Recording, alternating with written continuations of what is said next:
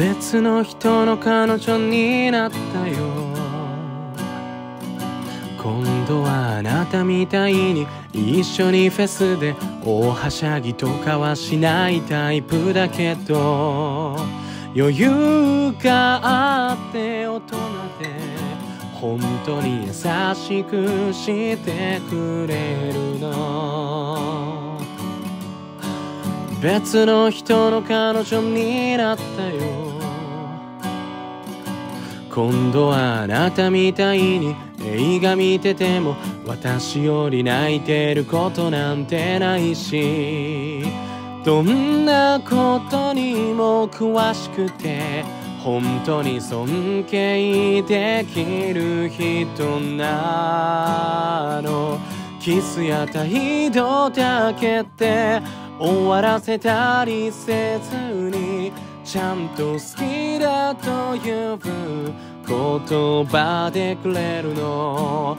怒鳴り合いはおろか口喧嘩もなくて、むしろ怒るとこがどこにもないの。だからもう会えないやごめんね。だからもう会えないやごめんね。あなたも早くなってね。別の人の彼氏に。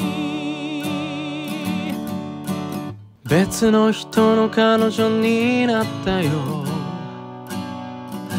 あなたの時みたいにすっぴんだって笑っていられる私ではなくて、一生懸命おしゃれしてなるべくちゃんとしてるの。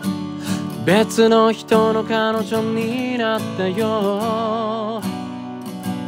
あなたの時みたいに大きな声で口を言うような私ではなくて、それをすると少しだけ叱られてしまうから、夢や希望とかを語ることを嫌って、ちゃんと現実をね見つめていて、正しいことだけしか言わないからずっとさらけ出せずおとなしくしてるの。だからもう会えないやごめんね。だからもう会えないやごめんね。あなたも早くなってね。だけど私はずるいから、だからもう会いたいやごめんね。だからもう会いたいなずるいね。